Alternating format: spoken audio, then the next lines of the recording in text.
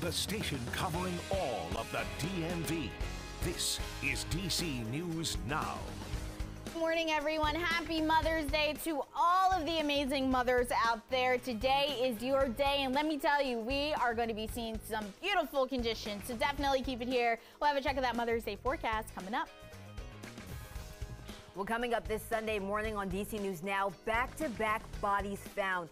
Two separate death investigations are ongoing, both in Fairfax County, where police know at this hour after finding two dead people less than 24 hours apart. And to the parents and families in the class of 2023, congratulations. Plus, a presidential congratulations. Joe Biden gives the commencement speech at Howard University's graduation ceremony. We break down his top talking points from the night. And later, Mother Knows Best. Local high schools share their wise words their mothers have passed down to them. And taking a live look outside this Mother's Day morning, it's much drier out there than it was yesterday, and we're still expecting some clouds, though. So let's bring in weather forecaster Brittany Ward. Now, good morning, Brittany. How are you? I'm doing good, Yamari. How are you doing today? I'm good. So what can we expect today? I hope it's going to be pretty warm. Yeah, you know, if you're taking your mom out later on, maybe after the show or later on tonight, it's going to be a beautiful day. Mother Nature was like, hey, it's Mother's Day. It's her day. So I'm going to bless all the moms with some very nice conditions out there. We are dealing with some fog, though, as you head further off to the west. So along that I-81 corridor, visibility right now, Martinsburg is at 0. And then you head to Winchester, Woodstock. It's only at 1 mile. So taking the moms along that I-81 corridor, if you're driving, just be careful. Now, because of that, the National Weather Service has issued a dense fog advisory until about 9 a.m. today. And that's because we'll start to see those winds begin to pick up, and that will help the fog dissipate. Satellite and radar showing you we had some passing clouds there off to the north and west, but mostly clear conditions here in the nation's capital, and overall that mixture of sun and clouds across the entire DMV will be the trend today. 63 currently in DC, 58 as you head over there to Hagerstown, 57 there in Cumberland, 52 in Martinsburg, and highs today will again be on the warmer side. We're back in the 70s, so definitely keep it here, Yamari. We got rain chances to talk about in that 7-day forecast.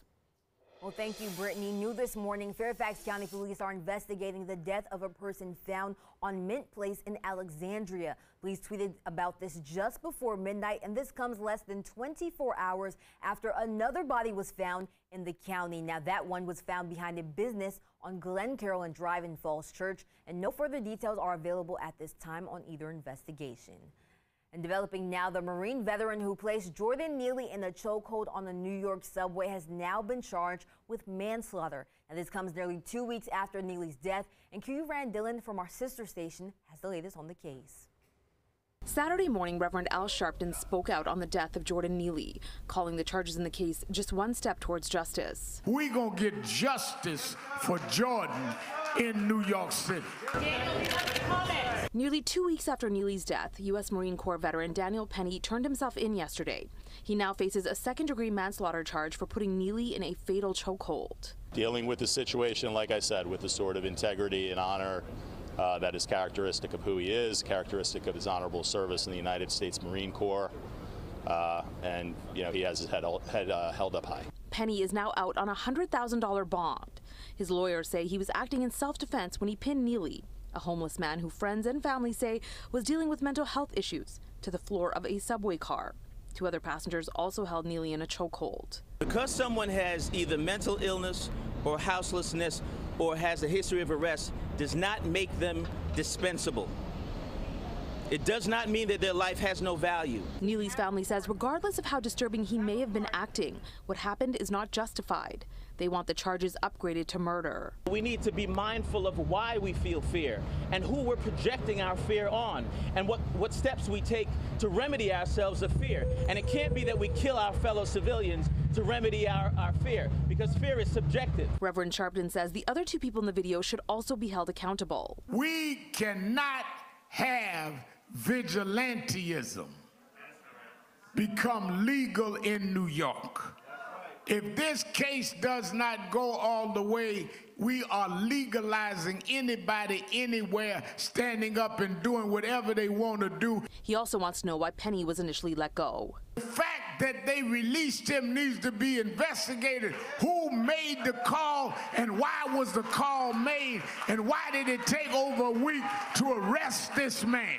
A spokesperson for the NYPD watchdog known as the Civilian Complaint Review Board says the group is now looking into whether officers broke protocol by releasing Penny. Meantime, Neely's funeral is on Friday. Reporting from Harlem, Kieran Dillon, Pix 11 News. Well, in Prince George's County, Maryland State Police say a man is under arrest in connection to a kidnapping. He was arrested after a felony traffic stop in Lanham on Friday, and state police say 62-year-old Dennis Bell was driving a U-Haul truck.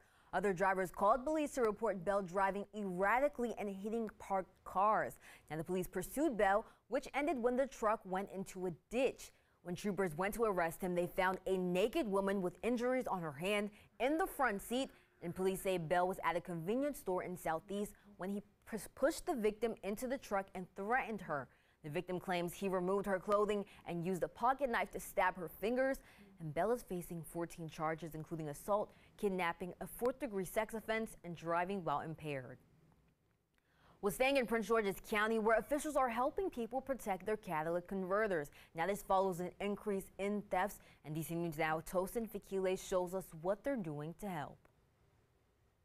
The event was held at a body shop in Beltsville, and it was free, but only for people who lived in PG County. And it was to help keep catalytic converters where they're supposed to be, underneath a car. Now, the no-cost event happened at Miller Automotive Services. It was by appointment only, and people had to sign up with the auto repair business. People were able to get their catalytic converter registered. They were given stickers with QR codes to get that registered. Now, catalytic converter thefts have been on the rise around the DMV, causing insurance claims to jump.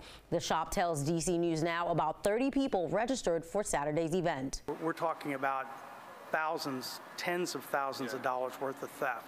They want to go into apartment building complexes. They want to go into commercial businesses where the vehicles are parked overnight so they can hit 10, 20, 30 vehicles at a time.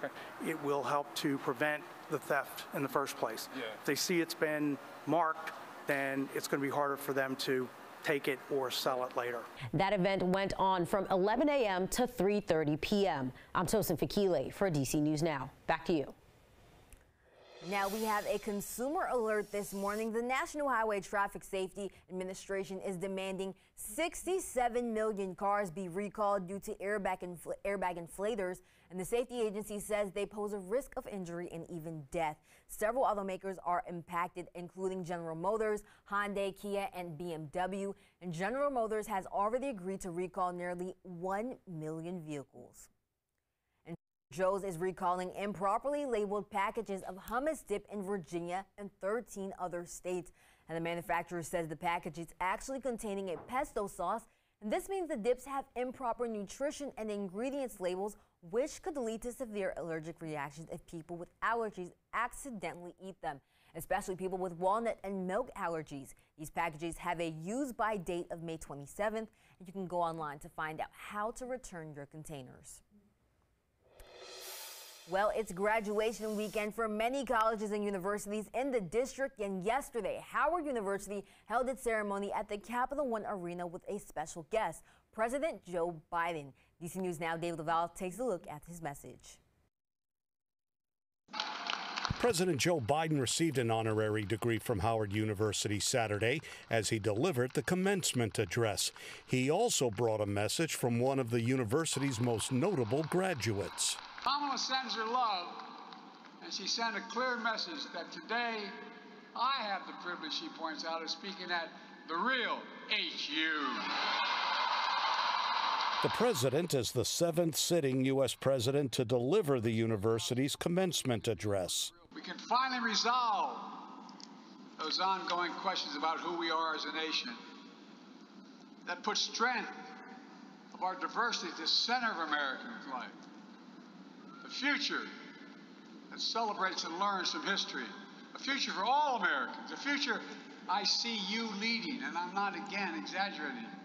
The weather forced the graduation ceremony to be moved to the Capital One Arena from campus, but that change could not put a damper on the impact of Howard University and the other historically black colleges and universities. HBCUs help produce 40% of black engineers, 50% of black lawyers.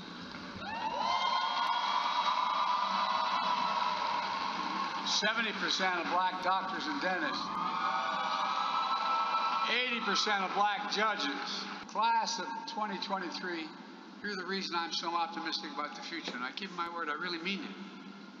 You're part of the most gifted, tolerant, talented, best educated generation in American history. That's a fact. Dave Laval, DC News Now. Well, the president also spent some time touching on other issues as he prepares to run for re-election in 2024. He says he's standing by his student debt relief plan despite lawsuits against it.